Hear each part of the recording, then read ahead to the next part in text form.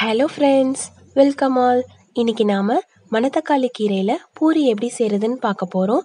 பூரி செய்கிறதுக்கு மணத்தக்காளி கீரை கட்டில் பாதி அளவு எடுத்திருக்கேன். இதை நல்லா சுத்தம் செஞ்சுட்டு தண்ணியில் கழுவிட்டு குக்கரில் சேர்த்துக்கணும். இது கூடவே 2 ஸ்பூன் அளவு துவரம் பருப்பு, 1/4 ஸ்பூன் அளவு மஞ்சத்தூள், தேவையான அளவு உப்பையும் சேர்த்து 2 விசில் வர வரைக்கும் வேக வச்சு எடுத்துக்கணும். கீரை வெந்த பிறகு நல்லா ஆற வச்சுட்டு அதுக்கப்புறம் மிக்ஸி ஜாரில் நல்லா நைஸாக அடித்து எடுத்துக்கணும். வீடியோவில் காமிச்சிருக்க மாதிரி நல்லா நைஸாக அடித்து எடுத்துக்கணும். இது கூடவே 1 கப் அளவு கோதுமை மாவும் எடுத்திருக்கேன்.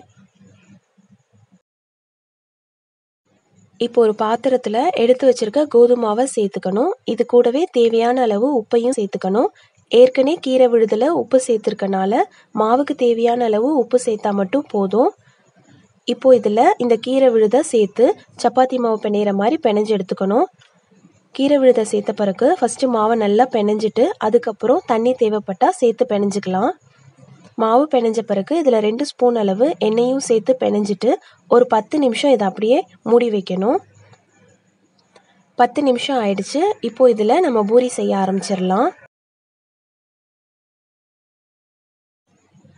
பாருங்கள், தேய்க்கிறதுக்கும் ரொம்ப ஈஸியாக இருக்குது. மாவை மட்டும் ரொம்ப பக்குவமாக பிணைஞ்சிட்டோம் அப்படின்னா சப்பாத்தி பூரி ரெண்டுமே போடுறது ரொம்ப ஈஸி தான்.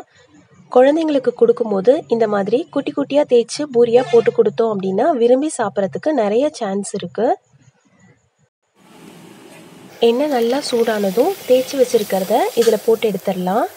பாருங்கள், பூரி எப்படி உப்பி வந்திருக்குன்னு. மணத்தக்காளி கீரை சேர்த்துருக்கனால இது கசக்குமான்னு கேட்டிங்கன்னா கண்டிப்பாக கசக்காது. பூரியில் கசப்பு தன்மையே இருக்காது. கலர் மட்டும் பார்க்குறதுக்கு கொஞ்சம் பச்சை கலரில் இருக்கும். கண்டிப்பாக குழந்தைங்க விரும்பி சாப்பிட்றதுக்கு நிறைய சான்ஸ் இருக்குது.